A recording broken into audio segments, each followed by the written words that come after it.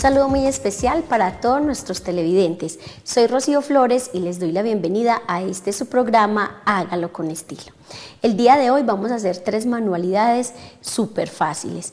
Vamos a hacer un vestido en 2 pasos, vamos a hacer una cenefa, vamos a decorar nuestra casa y en nuestra sección Recicle, Reutilice y Decore vamos a hacer un organizador o un portalápiz. Entonces empecemos, que es súper fácil. Vamos a coger, para el vestido de niña, vamos a necesitar una camisetica o un mameluco de los que ella ya tiene en casa, de esos de que se le van quedando y que esta parte de abajo ya no le sirve o ya no la utilizamos. Y la vamos a cortar en toda la cintura. Se puede en toda la cintura o debajo de la sisa de la manga, donde ustedes quieran. Esta la vamos a hacer en toda la cintura. Ya teniendo la mitad de la camiseta o la mitad del mameluco, lo vamos a emparejar. Lo cortamos, lo afinamos y que nos queden en ambos lados iguales. Vamos a coger una tela que nos combine, un color que le queramos poner y vamos a mirar cuánto largo necesita la niña para el vestido. En este caso tenemos 30 centímetros de largo y el ancho es todo lo que trae la tela, que es 1,50. Y aquí es donde empieza lo fácil. Entonces vamos a coger y vamos a recoger toda esta tela para pegársela a esta camisetica. Entonces, cogemos la máquina y empezamos a coser. Y con la ayuda de un tenedor vamos a hacerle todos los prenses. Entonces, que el tenedor me mire y giro. Y empiezo a coser. Así nos quedan todos los prenses de igual tamaño.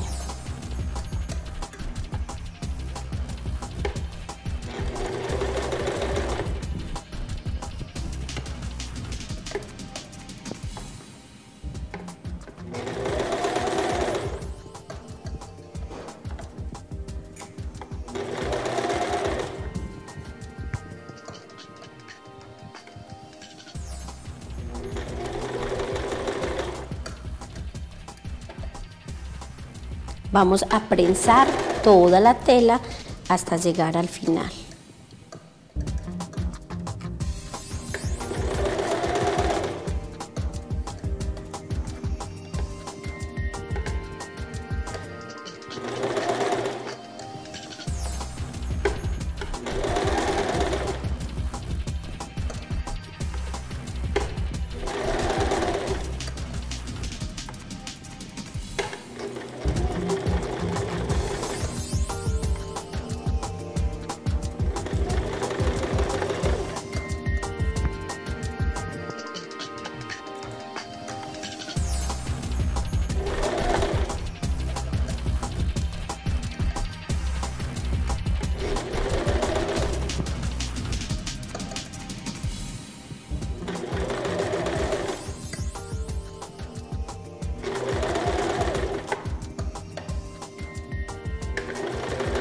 La parte del final la dejamos sin prense porque ahí es donde vamos a empatarla.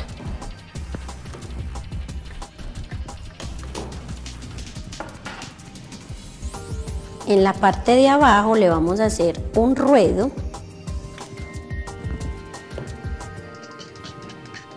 de 1 centímetro de ancho, máximo 2.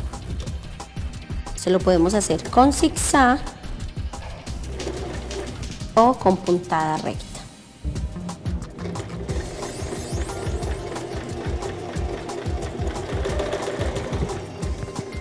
Abajo también le podemos pegar franja o cintas decorativas.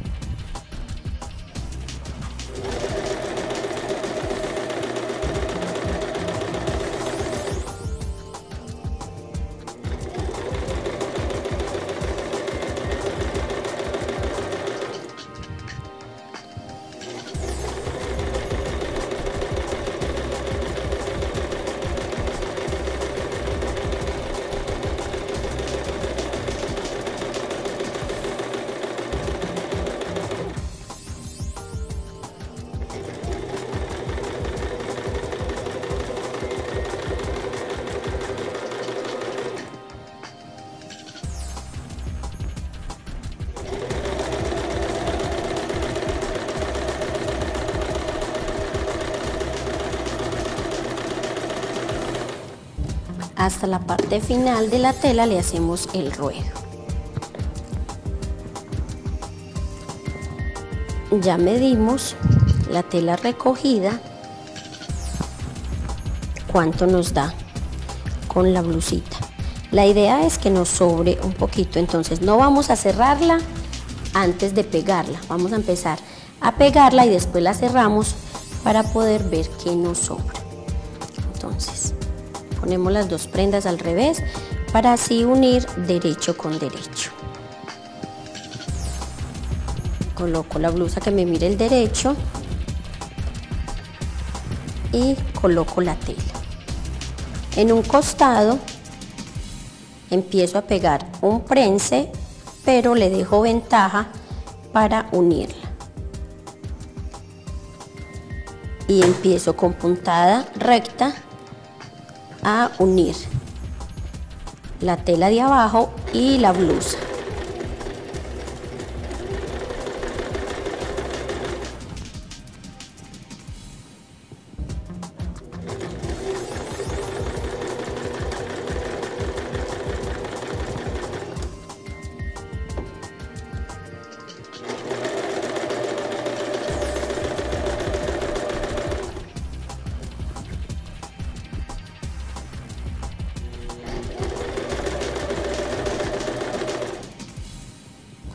Vamos midiendo la parte de atrás que sí nos vaya a alcanzar para saber a cuál entregamos.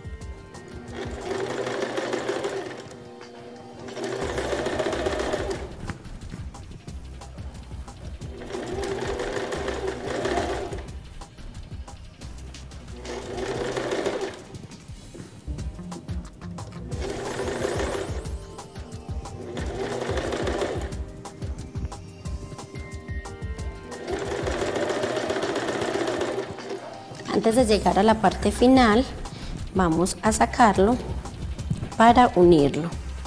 Entonces, aquí donde está la costura, le hago la marca donde debo de coser, lo mismo con esta. Y aquí uno este costado.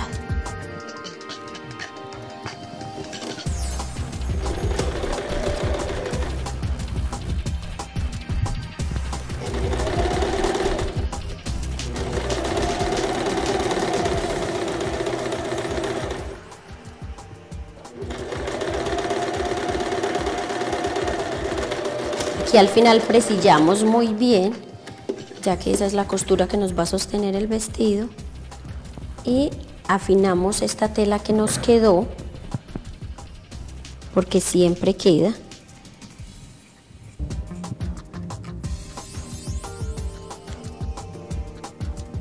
Y aquí en esta costura pasamos un zigzag o pasamos un filete.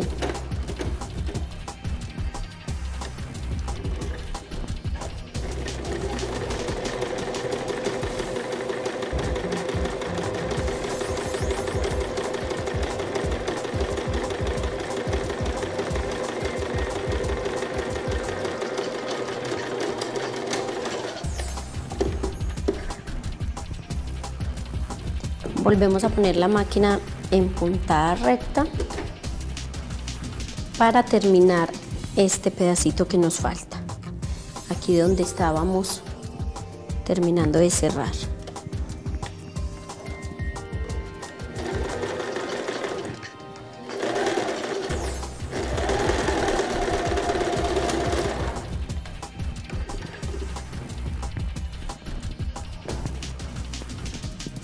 Aquí afinamos todo este borde, sea con fileteadora, las personas que tengan la fileteadora en casa, las que no lo hacen con tijera, y luego la pasamos con un zigzag. Recuerden que todas esas costuras rectas que hagamos, después las debemos pasar con un zigzag, y si la máquina no tiene zigzag, debemos pasarle otra costura al orillo para poder que nos duren más las costuras que hacemos. Aquí le pasamos el zigzag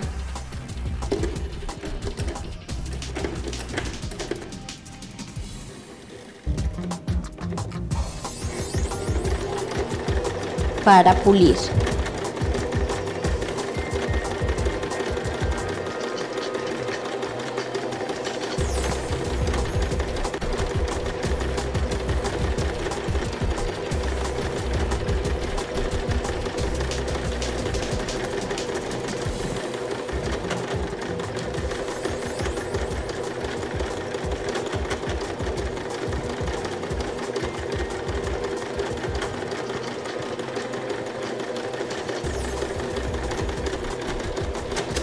Presillamos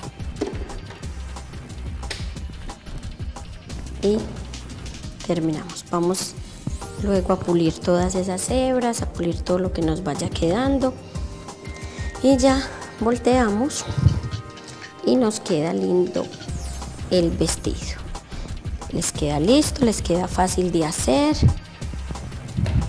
Así vamos a hacer esos primeros vestidos. Ya después nos arriesgamos, ya después hacemos la parte de arriba. Pero así sé que son muchos los vestidos que van a salir en casa porque vamos a aprovechar todo lo que tenemos.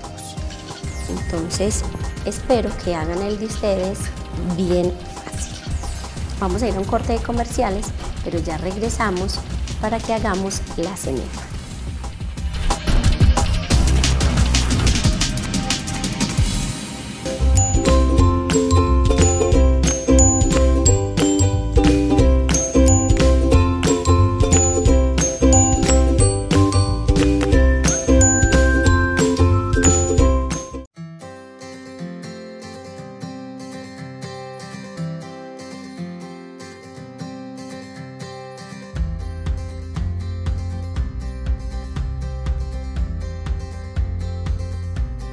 Aunque no nos veas, protegemos lo esencial para cuidar tu vida.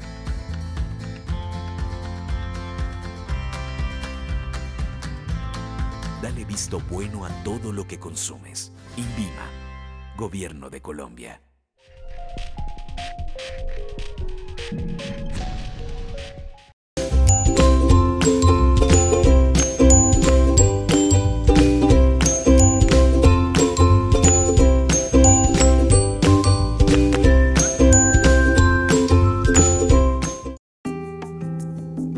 Yo vendo rosas en la calle para ayudar a mi mamá. Me meto a los locales y también a los bares. Yo le diría a mi mamá que yo por ella hago lo que sea y que la amo mucho. Pero no me gustaría vender flores para toda la vida. Me gustaría ser vendedora como de casas o carros. Yo quisiera estudiar y ser una gran vendedora y vestirme bonito. Tus hijos tienen sueños y ahora que la educación es gratis, no hay excusas para no ayudarlos a que los cumplan. Matricúlalos sin costo en el colegio público más cercano o en tu Secretaría de Educación y hagamos de Colombia la más educada.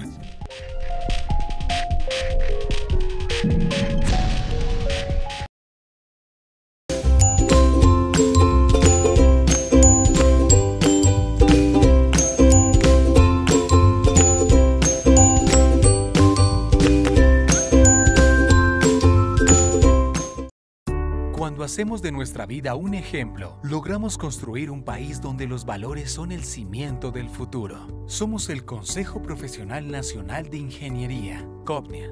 Comprometidos con la ética profesional, ejercemos la inspección, control y vigilancia de la ingeniería, sus profesiones afines y auxiliares. Si usted ha sido víctima de una mala práctica de un ingeniero o profesional de cualquier nivel relacionado con la ingeniería o de un maestro de obra, denuncie.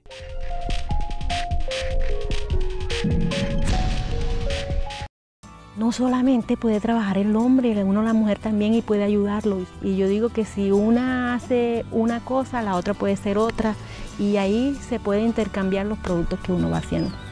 La restitución de tierra llamó a mi papá. Dijeron que le iban otra vez a devolver las tierras. Ya tenemos nuestro cultivo, ya tenemos nuestros animales. Yo estoy metida de lleno porque yo sí sé que yo confío mucho de que sí va a funcionar.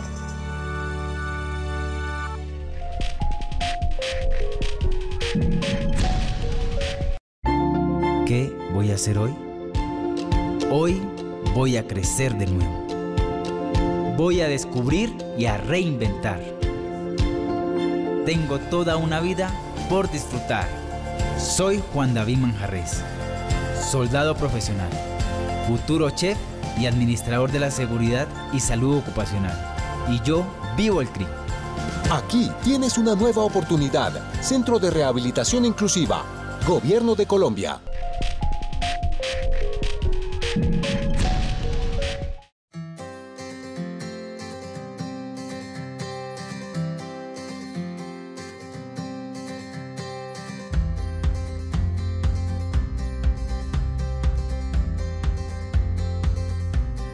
Aunque no nos veas, protegemos lo esencial para cuidar tu vida.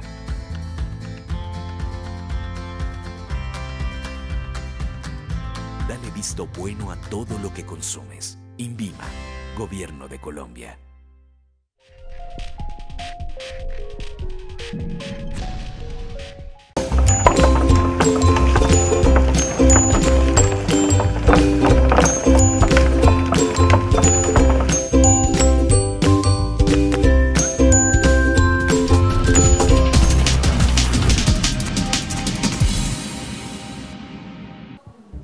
Qué bueno saludar a todas aquellas personas que nos ven a través de Cable Plus Televisión, de las redes sociales y de la Corporación Oriente TV.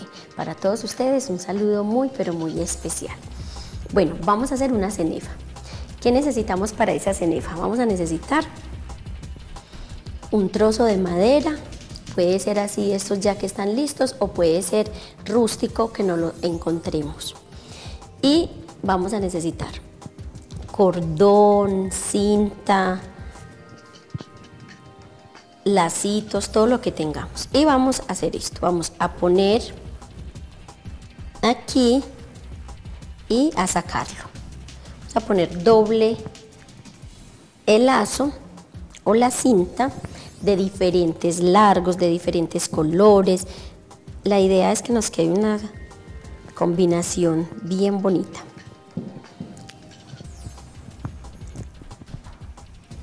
Vamos a poner cinta.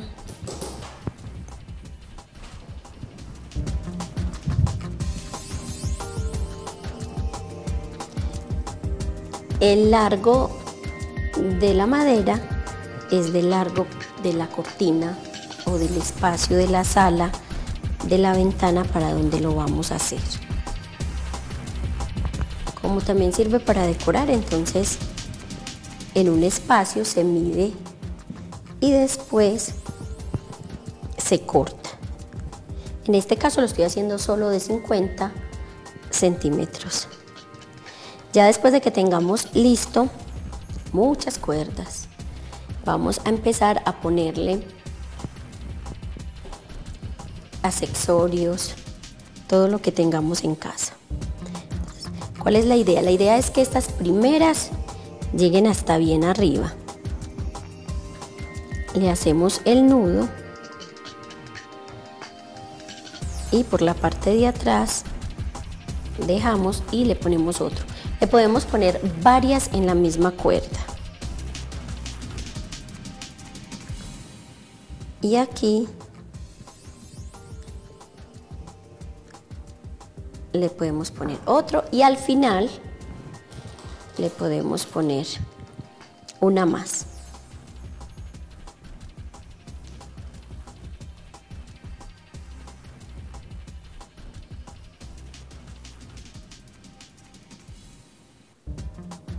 El nudo del final sí debe ser un nudo para ir rematando. Entonces hacemos un nudo y lo pasamos una, dos o tres veces para que nos quede un nudo determinado. Lo cortamos y los pueden ir sellando con un encendedor.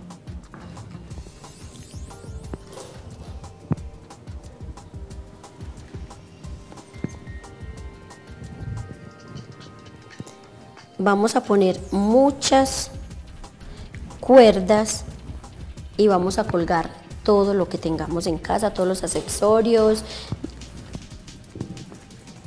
Ya les voy a mostrar cómo queda terminado. Vamos a ir terminando este porque sí quita mucho tiempo. Solo es que es muy fácil la técnica, pero hay que invertirle buen tiempo.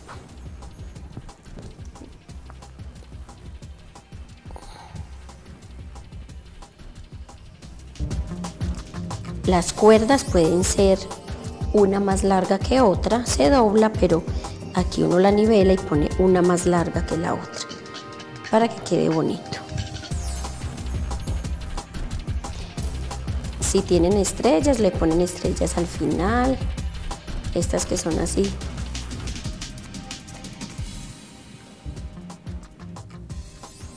Todas esas partes deben de ir bien selladas.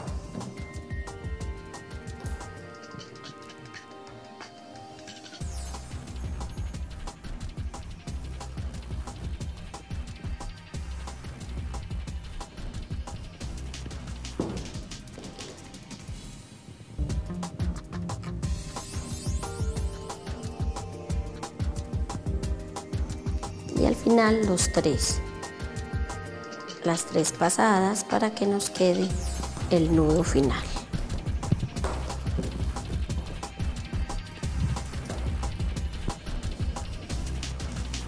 Esta vamos a ponerle otra.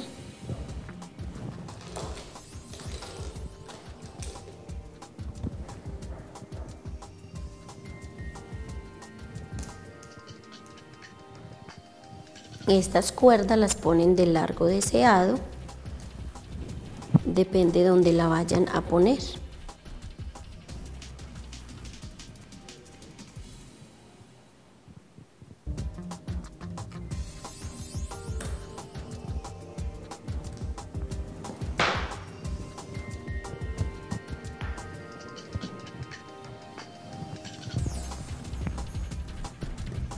Vamos a terminar primero en estas.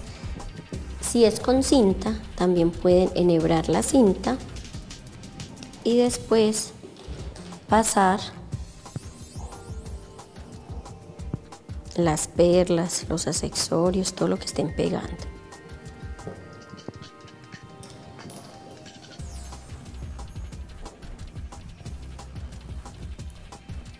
Siempre asegurar con un nudo para que se sostenga.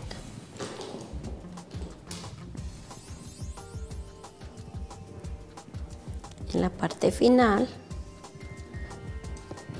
vamos a poner una que sí pase la aguja y le hacemos nudo.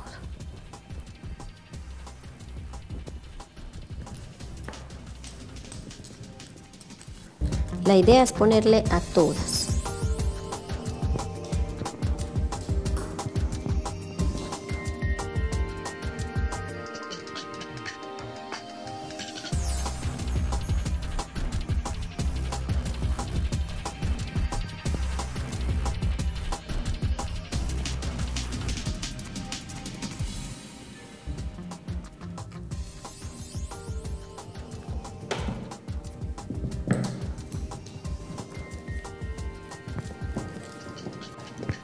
Vamos revisando todas y cada una de las cuerdas para que sí nos queden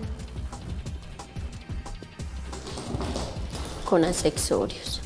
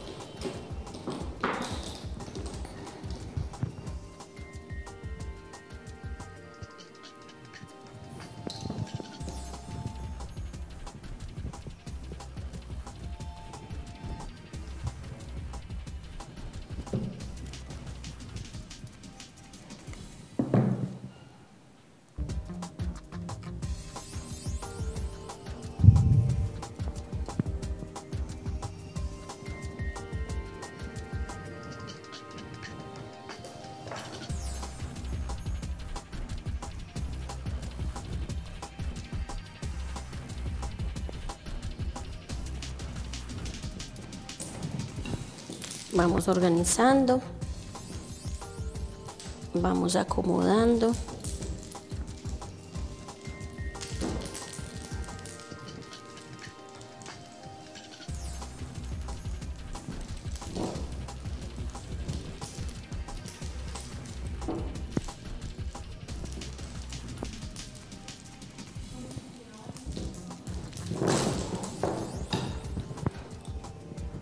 Y vamos a ponerle más, vamos a ponerle esta negrita por aquí.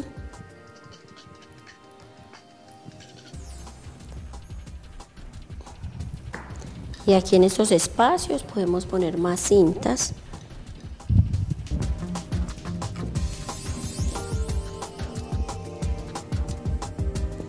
Y más accesorios.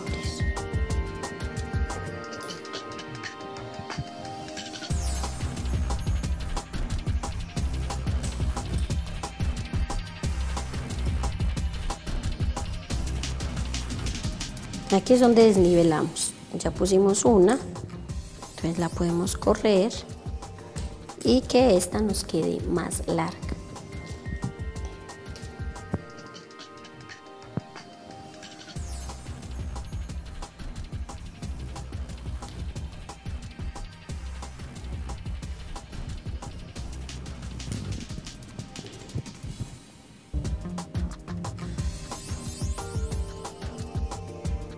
Con la cinta también hacemos los mismos 3 nudos.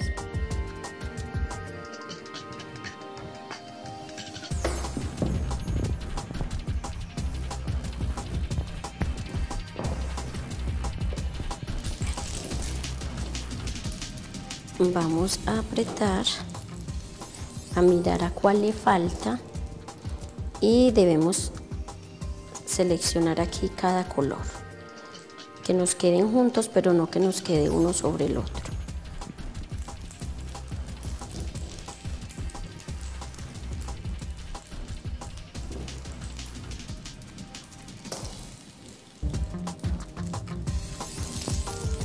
Entonces este nos va a ir quedando así y nos va a quedar del largo que queramos.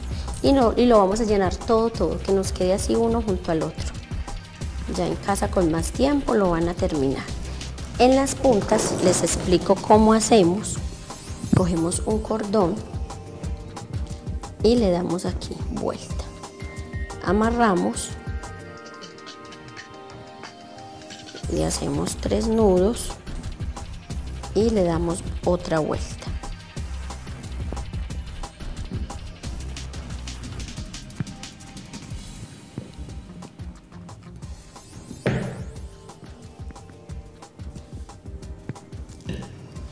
Aquí le hacemos un triángulo. Entonces aquí podemos terminar más, pasarlo por el último.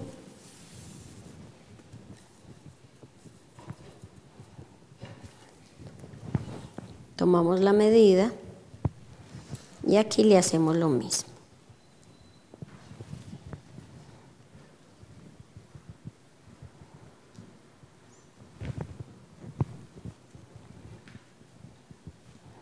Sostenemos y aseguramos muy bien.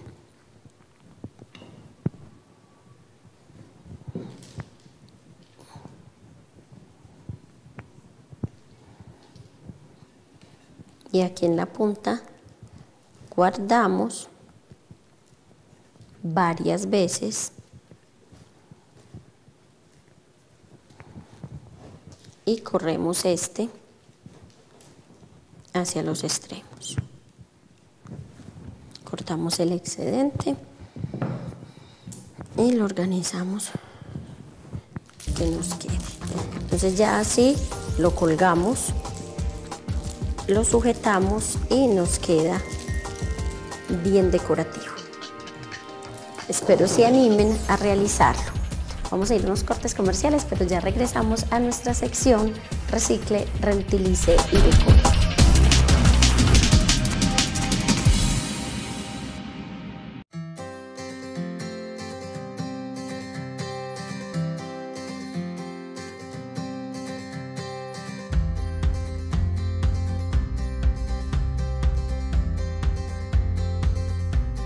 Aunque no nos veas, protegemos lo esencial para cuidar tu vida.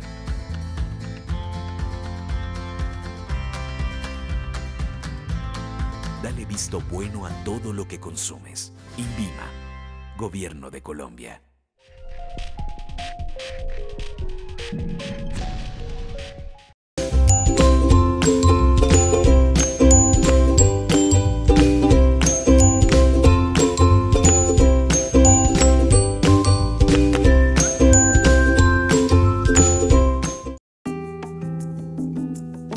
rosas en la calle para ayudar a mi mamá. Me meto a los locales y también a los bares. Yo le diría a mi mamá que yo por ella hago lo que sea y que la amo mucho, pero no me gustaría vender flores para toda la vida. Me gustaría ser vendedora como de casas o carros. Yo quisiera estudiar y ser una gran vendedora y vestirme bonito. Tus hijos tienen sueños y ahora que la educación es gratis, no hay excusas para no ayudarlos a que los cumplan. Matricúlalos sin costo en el colegio público más cercano o en tu Secretaría de Educación y hagamos de Colombia la más educada.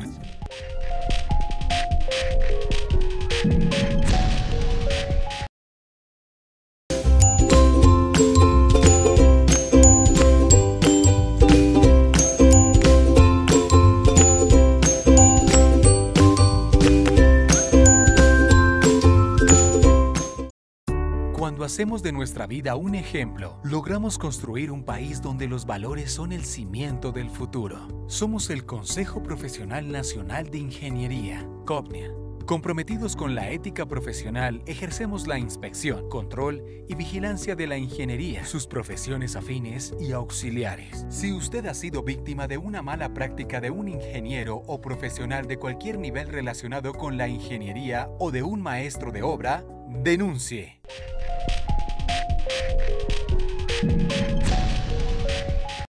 No solamente puede trabajar el hombre, uno la mujer también y puede ayudarlo. Y yo digo que si una hace una cosa, la otra puede ser otra y ahí se puede intercambiar los productos que uno va haciendo. La restitución de tierra llamó a mi papá. Dijeron que le iban otra vez a devolver las tierras. Ya tenemos nuestro cultivo, ya tenemos nuestros animales. Yo estoy metida de lleno porque yo sí sé que yo confío mucho de que sí va a funcionar.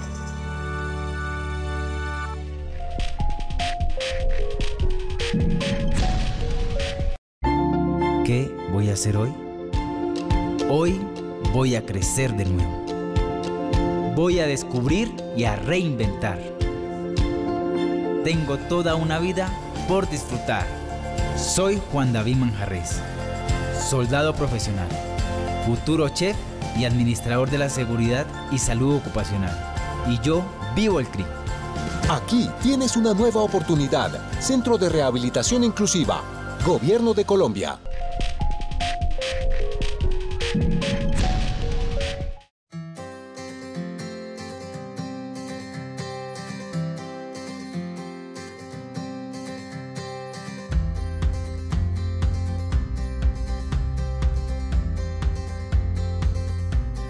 Aunque no nos veas, protegemos lo esencial para cuidar tu vida.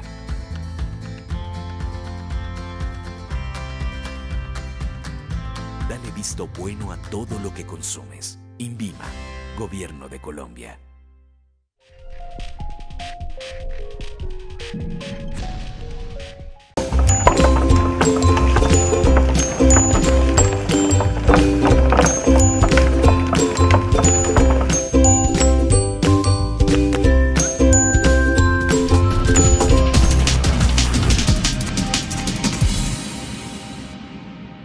Bueno, vamos a hacer este organizador o este portalápiz.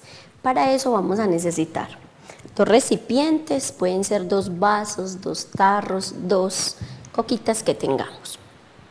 Vamos a necesitar foamy, que nos haya quedado por ahí de otros trabajos. En este caso voy a utilizar morado y también naranja y plata. Cinta decorativa. Y vamos a necesitar cartón. Entonces, la idea es hacer el organizador que al cogerlo, cojamos los 2. Entonces vamos a cortar un cartón que tenga el mismo ancho de los tarritos. Y vamos a dibujarle en la parte de arriba una orejita. Vamos a dibujarle como así para agarrar y le vamos a medir la altura que queramos. Ya después de recortar esto muy bien, Nos quedaría algo así. Y lo que vamos a hacer es empezar a forrar cada uno. Esto lo podemos hacer con 2, con 4, con 6.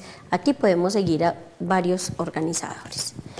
Entonces, vamos a coger silicona y vamos a coger foamy. Y vamos a ir poniendo.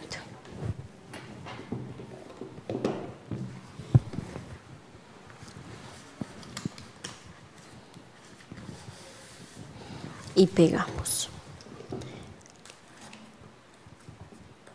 La idea es por un lado y después por el otro. Podemos ir recortando y después lo terminamos de pegar bien.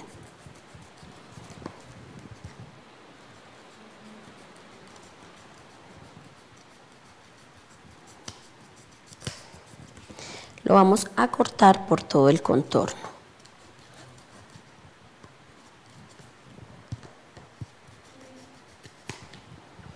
Esta parte también hay que cortarla. Primero la cortamos así rústica y ya después la afinamos.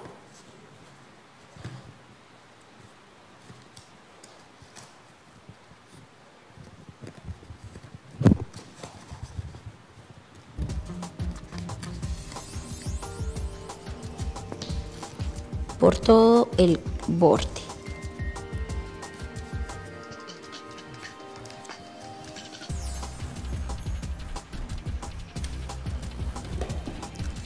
Y pegamos bien las esquinas. Levantamos y pegamos bien.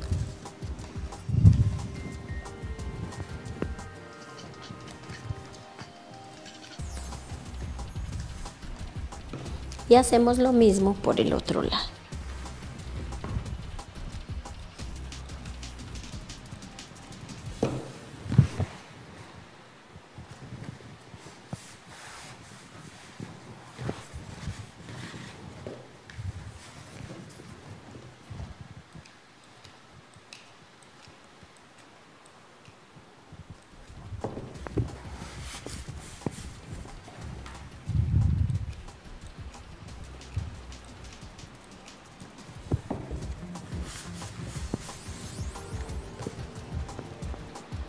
Y recortamos. Es mejor recortar cuando ya está pegado para que le quede más preciso, pero si quieren también lo pueden marcar y pegarlo.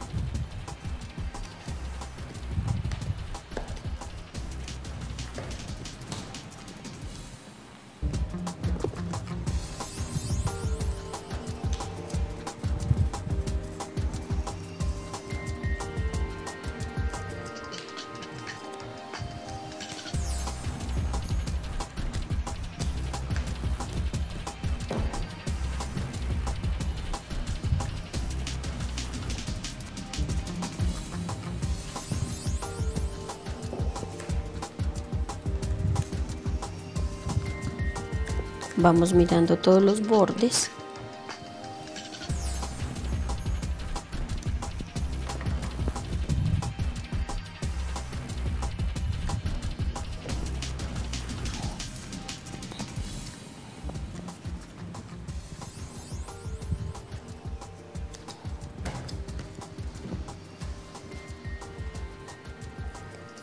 Con foamy de otro color, en este caso es mirellado, vamos a cortar aproximadamente 1 centímetro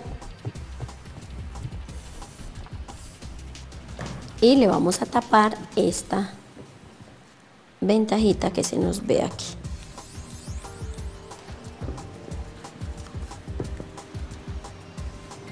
Vamos a ponerle esta que está más corta.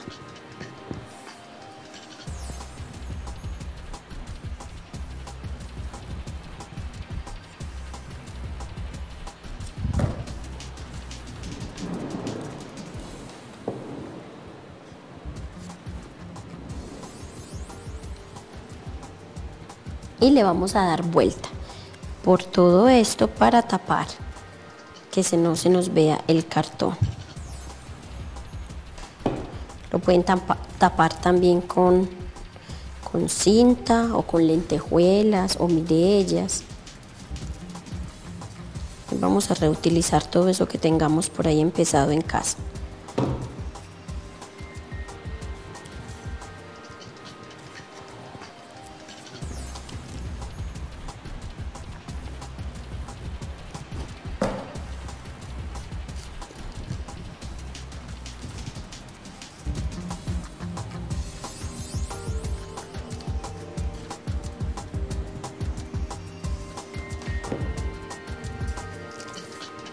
Y por este lado también. En la parte de abajo no es necesario, pero por este lado sí.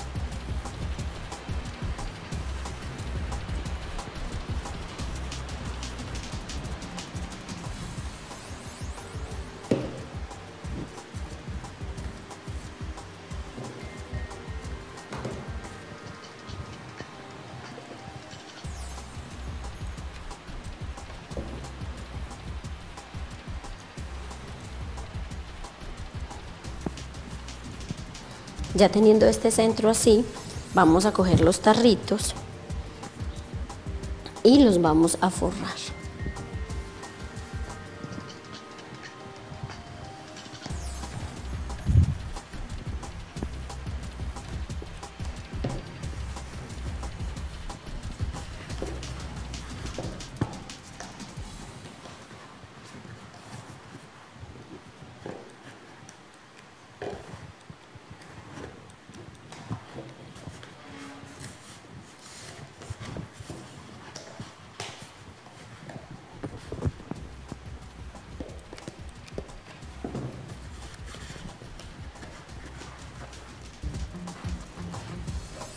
Y vamos a cortar el excedente.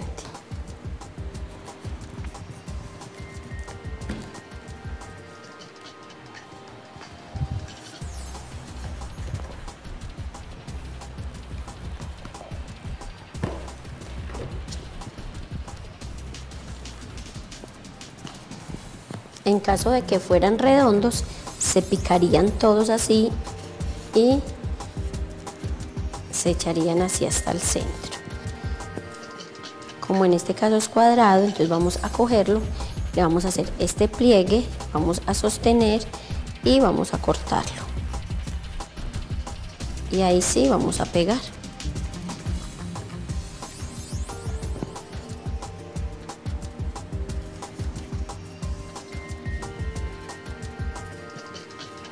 Hacemos lo mismo en la otra esquina.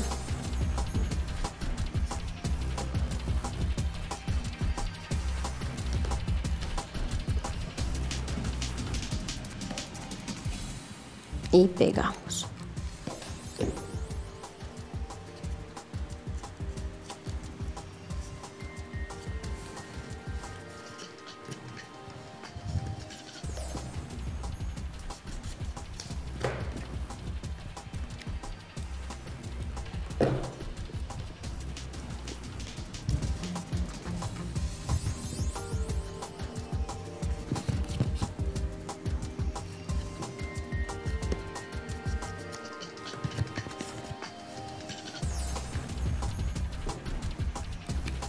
Aquí donde empatamos no hay ningún problema que nos quede para la parte de encima, porque ahí es donde vamos a pegar uno con otro.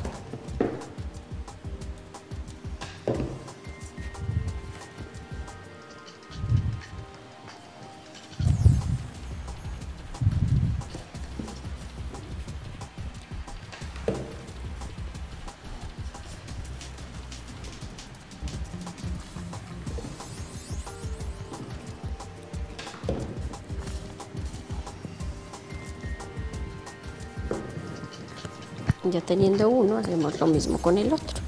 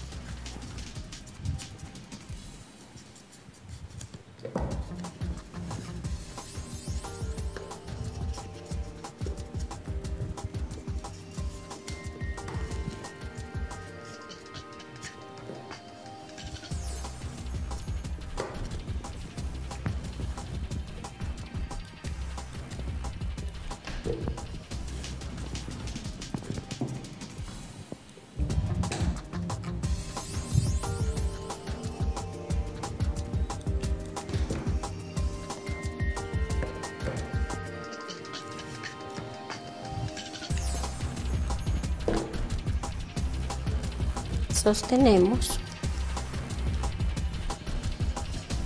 y ponemos. Ya vamos a pegar este empate, lo ponemos hacia el centro, lo mismo que este otro empate.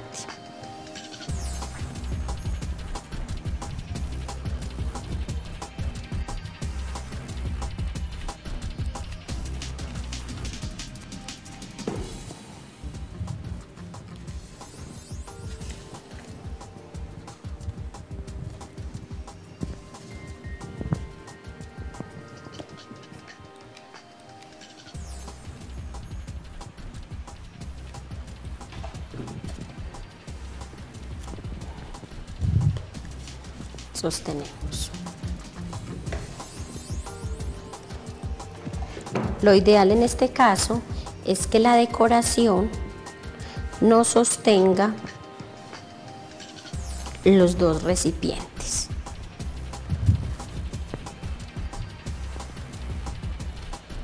Que cojan los dos recipientes y la tablita del centro, para así ayudarnos a sujetar.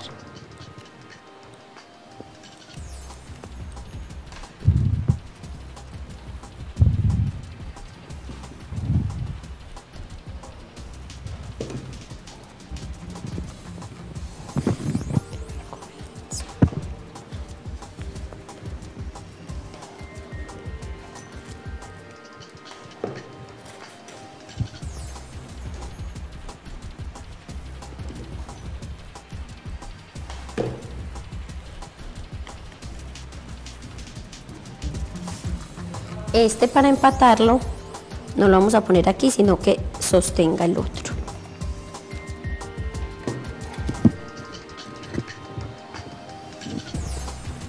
Para que nos quede más fino.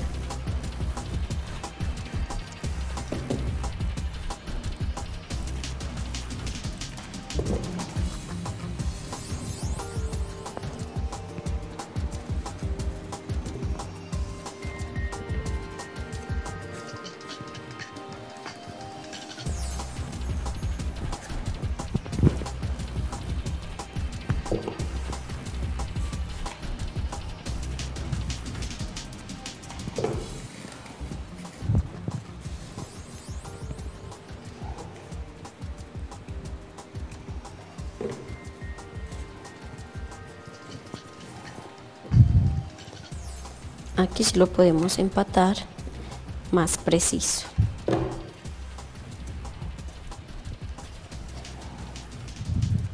Esta cinta nos sostiene la parte de abajo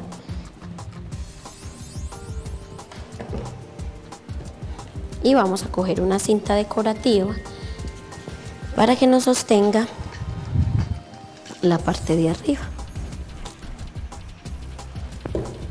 Esta la pegamos desde todo el borde .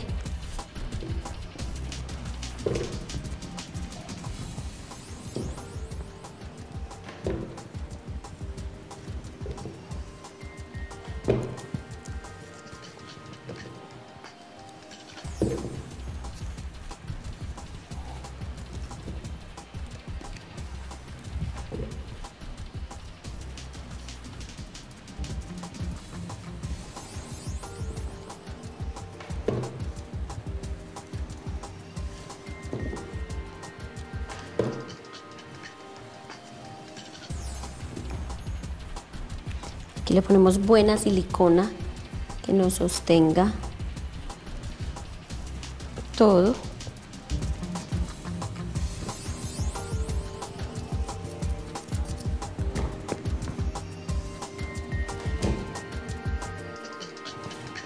Aquí doblamos y la ponemos que nos entre bien.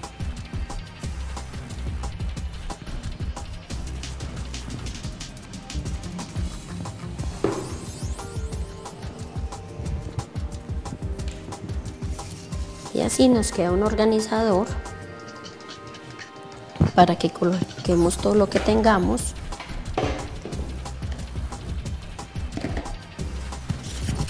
Y nos quede más fácil de manipular. Ustedes pueden poner varios, ya sería más cortica lo del centro y sería una sola cogedera, pero así les quedaría para fácil de transportar muchas cosas. Bueno, vamos a darle la suerte a uno de nuestros fieles televidentes que nos ha llamado al 551-2795 y en la extensión 104 se ha inscrito para participar de las manualidades que hacemos aquí. Vamos a mostrarles que vamos a rifar un cojín que hicimos en programas pasados. Vamos a darle la suerte. Doris García. Para Doris García un saludo muy especial, solo está el nombre y el número telefónico, así pues que para Doris y para toda su familia un saludo muy especial. A ustedes por acompañarnos, a ustedes por estar tan pendiente de su programa, mil y mil gracias. Recuerde que estamos en Cable Plus Televisión, uniendo emociones.